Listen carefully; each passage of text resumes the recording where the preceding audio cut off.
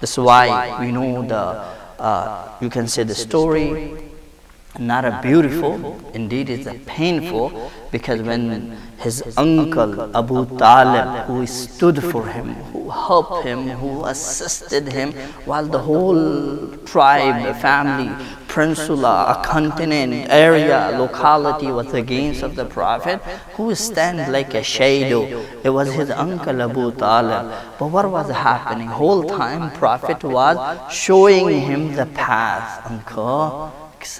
Uncle, this is a beneficial path of accepting, believing, otherwise there is a consequences to it hereafter from Allah. But unfortunately, Allah wanted to show that system that Nabi cannot give a guidance to anyone. He can preach, he can share, he can advise, he can call, but he cannot change the direction to anyone. And from inner position, what happened?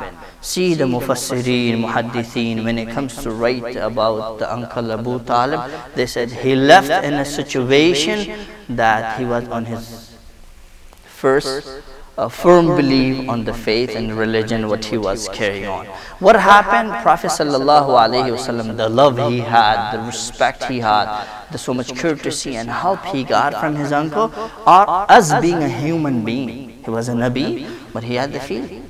You know, feeling means when we lose something, what we know is a good, we feel it. When we get something which is good, we enjoy it. So as being a human being, while he's a Nabi, when he knew and got to know, uncle has gone from this dunya to hereafter, and he knows what Allah's system is.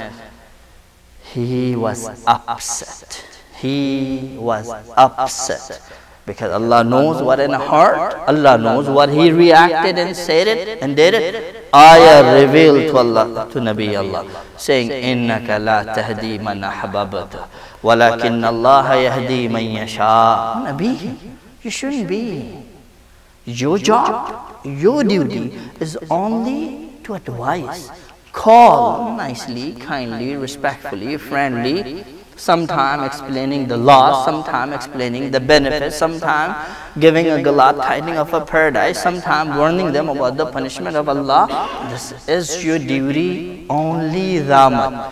If someone accepts, someone not, you shouldn't be heartbroken. Why? Because that wasn't in your hand to convince and transform the person from this side to that side. So what happened? Allah didn't like it. And then ayah was revealed, "Innaka la tahdi man ahbabta." Ya Nabi Allah, you cannot give a guidance to those who you wish, who you love, who you want. "Walakin Allah yahdi man yasha." Cut and clear to Nabi, addressing from Allah directly. Allah is the one only.